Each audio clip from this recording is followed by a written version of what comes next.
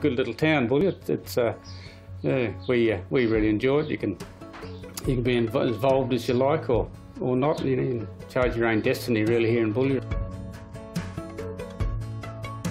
Yeah, well, we've got everything here, I guess. It's, you know, like for travellers to come through. We've got a national park not far to the east of us, and it's Diamantina National Park. It was a station, Diamantina Lakes.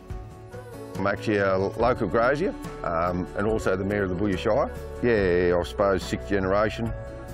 People say, you know, you've been in the country for 30 or 40 or 50 years to be a local. Well, I always say that you have to have someone in the local cemetery to be a local, that your qualifications is there. You know your connection to the country, you know who you are, it makes you a stronger person. And I reckon that helps you within, you know, living in today's world, you know, like, I think it makes you more stronger. I was born here.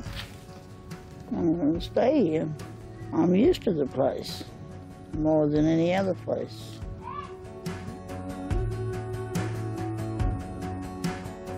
Yeah, no, I won't go anywhere. Either 40 are long enough and hard enough to be here now, especially like, you know, with the family generational stuff with my granddad and dad going, this is where I've always wanted to be, and it's never been a choice or an option. Like, I won't ever leave here. And if I do leave here, I probably won't leave Boulia even, you know, like, I won't go anywhere. I'll be here for a while yet. I don't feel we miss out, I really don't, because I think basically being born and bred, your passion is here and it's in your blood, and you make your life what you want it to be, and I've made it everything I want to be. When I look back, I have no regrets.